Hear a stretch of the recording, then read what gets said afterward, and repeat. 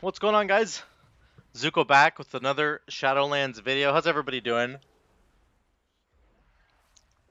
Apparently I'm out of coffee. I hope you're all having a really good day. Hope you are all feeling great. Hope you're all playing some World of Warcraft. We are going to be testing, so we've gone through most of the testing on the Shaman builds I wanted to do. I went and did some Survival Hunter builds. I've had a couple people asking me about some Warrior builds, and I do have my Warrior on the PTR. I'm just not quite ready to do a video yet, so we'll get to those later. What I wanted to try today was indeed to do a little experiment, which is to compare two different builds.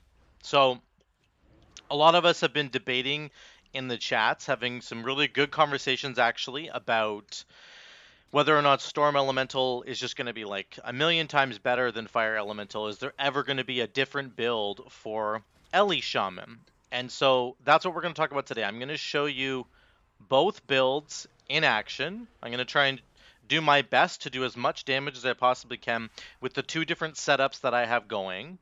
I went and looked up one of the top elemental shamans that I could find on Radar.io right now, and I kind of copied his build. So we're gonna go Night Fae on the storm with the Storm Elemental build. We will be Night Fae. We are gonna do the Korean Soulbind and getting that extra crit, obviously, from first strike, right? There's all those bonuses, and then his Wild Hunt tactics and all that jazz. So the Storm Elemental build is going to take Stormkeeper, you're going to take Storm Ele, and then we take Primal for both. That's the only real difference, is you go from Storm Ele instead of Master of the Elements. So that's going to be the Storm Elemental build, and we'll get to that in a minute. We're going to start with the Fire build. Now, the Fire build is Venthyr, of course.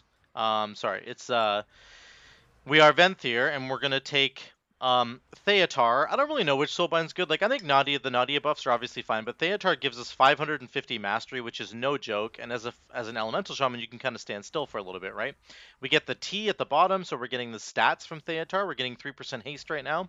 And then I've ducked over here and grabbed the 6% versatility for 14 seconds after casting Chain Harvest, because we're going to get the cooldown of Chain Harvest like every 30 seconds. So we'll have probably 6% more versatility for like half of the fight, maybe even more.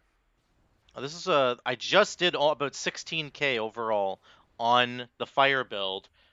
And how long was that buff up for? It was up for almost 40% of the fight, this versatility buff. So I think it's pretty good. I'm going to take it, and we're just gonna go from there.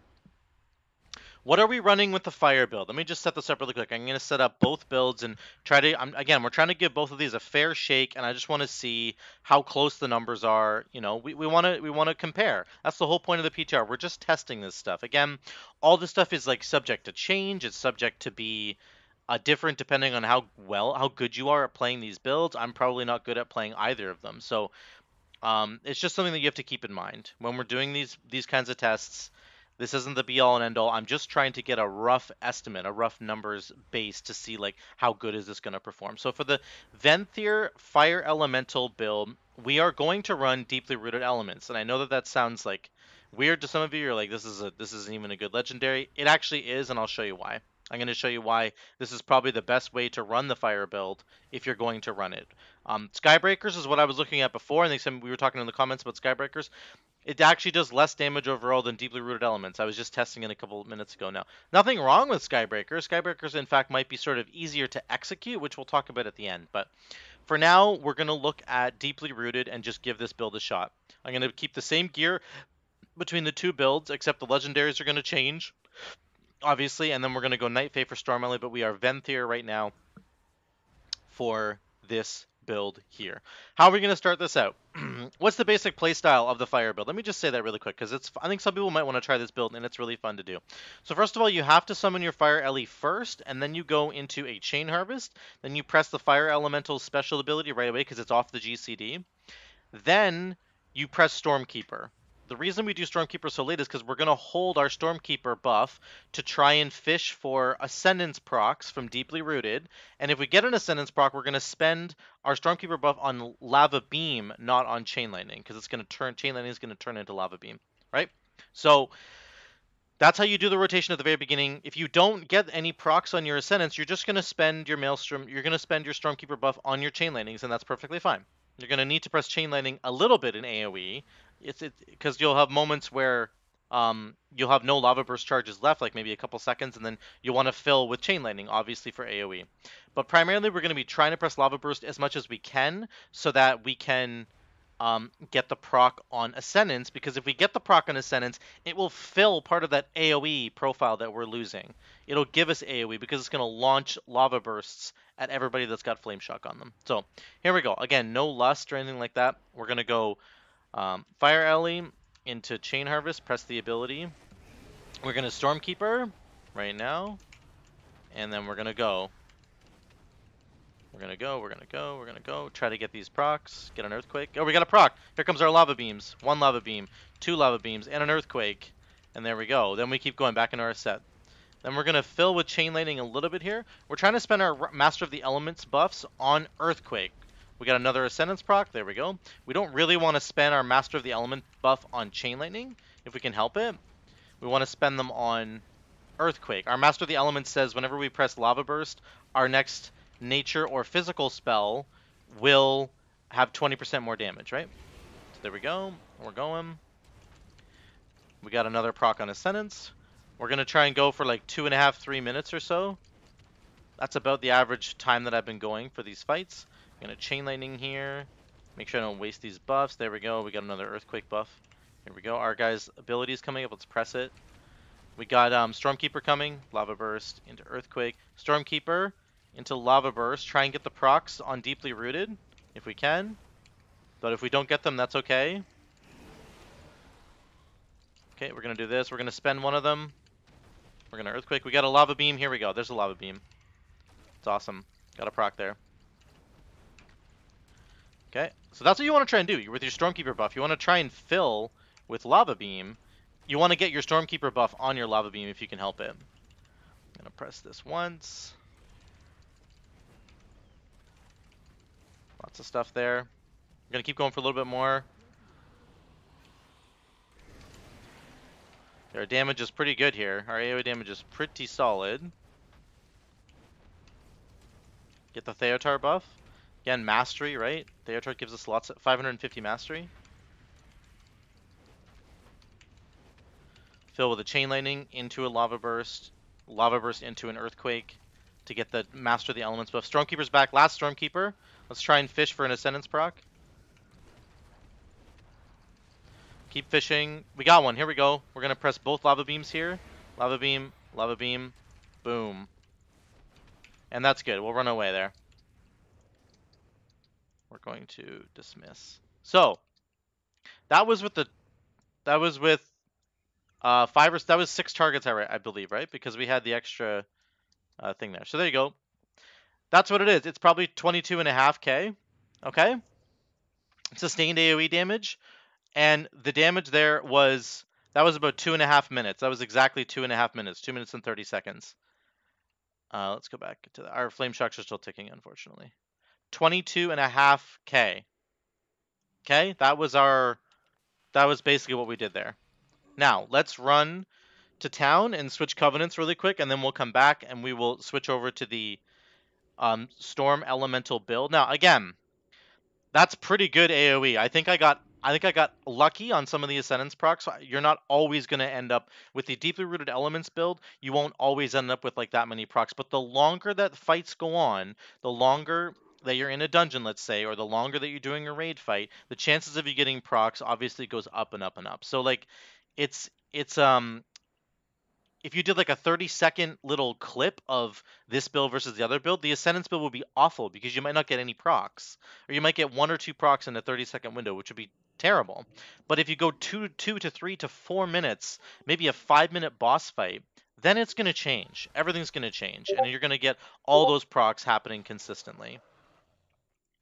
So here we go. We're set up for Karain. We've got the Earthquake buff up here. We're getting the crit bonus, and then we've got the Storm Elemental one. We do end up dropping the Fate Transfusion one, but it's not as good as the Earthquake one, from what I understand. Oops, I didn't need to take that.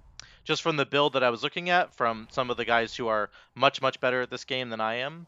So for AoE, this is pure AoE, right? We're just trying to compare AoE situations here. So let's run over here. We'll go back to this. We're going to run Storm Elemental, and obviously we are Night Fae now. So what are we going to get from Night Fae? Instead of getting 5 Flame Shocks on the enemies that are reducing the cooldown of our Chain Harvest, that's what we were getting before.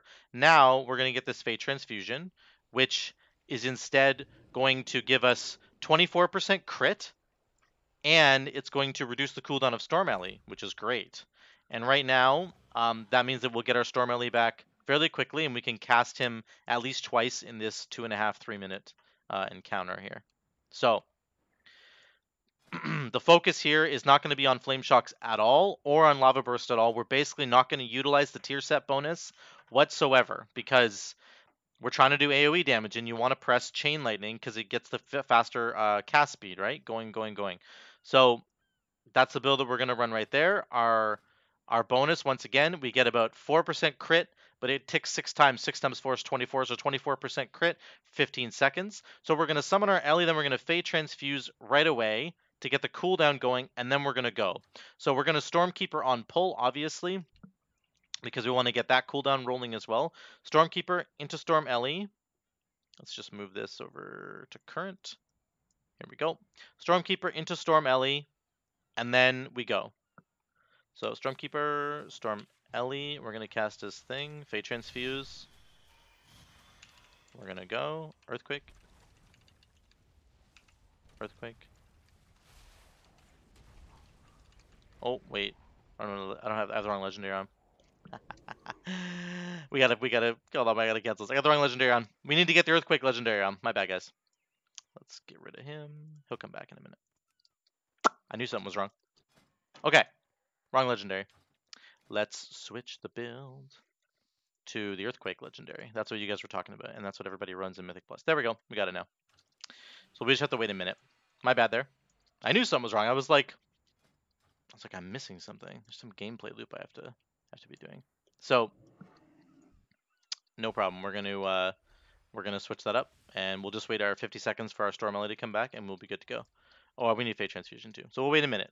That's okay. So obviously the rotation is going to be whenever you get your Maelstrom up, you're going to spend Earthquake or Earth Shock, and then you're going to get an Earthquake afterwards, right? You get 120% more damage Earthquake, and we're going to see what that looks like. My bad on that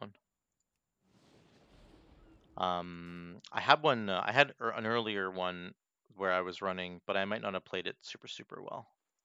It's obviously not this one here, but let's just click. Where is it? 16? Nope.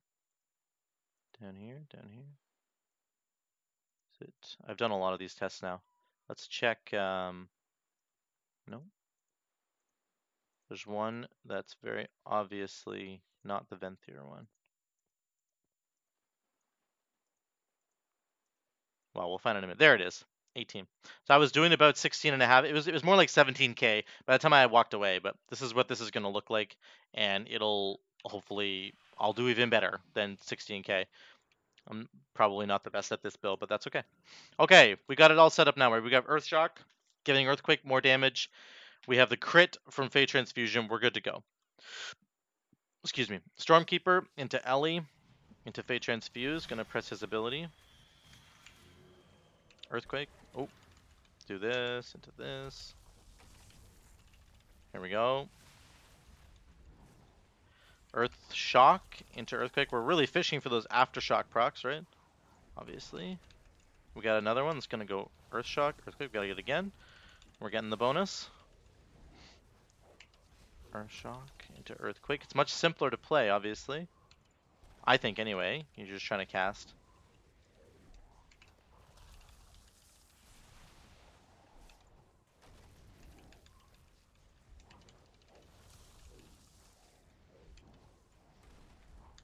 Okay, he's down. He's got about a minute left. That's okay. All good. Here we go. Another Earth Shock into an Earthquake. We'll get our Stormkeeper back, which is awesome. You can get an awesome combo off with the Stormkeeper buff, right? Because you can just like Stormkeeper into... Okay, I'm going to spend this now. Now I'm going to Stormkeeper. I'm going to do this into Earth Shock. Once again into Earthquake. And then once again, keep getting the bonus, which is awesome.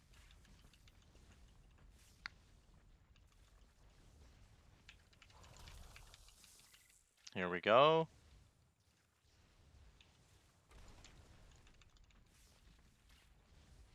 Earth Shock, Earthquake. 19 seconds on our Ele.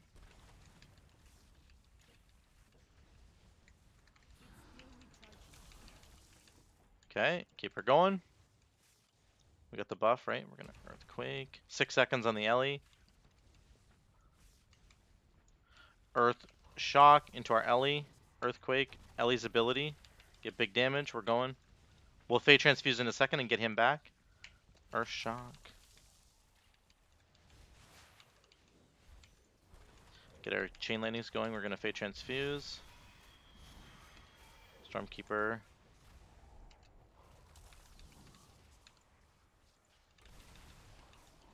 Here we go. Go, go, go, go, go. Go, go, go, go.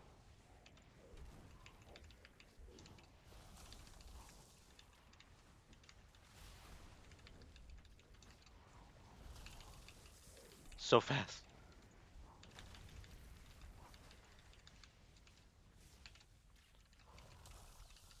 Okay.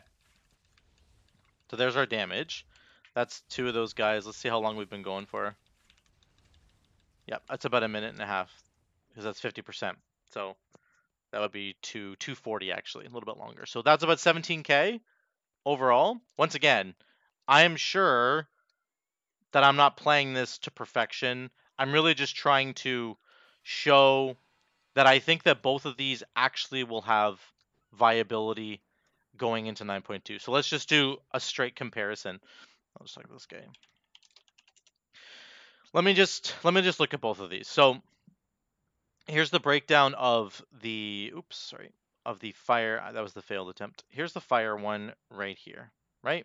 So what's happening with the fire build? What is the actual breakdown of what we're doing?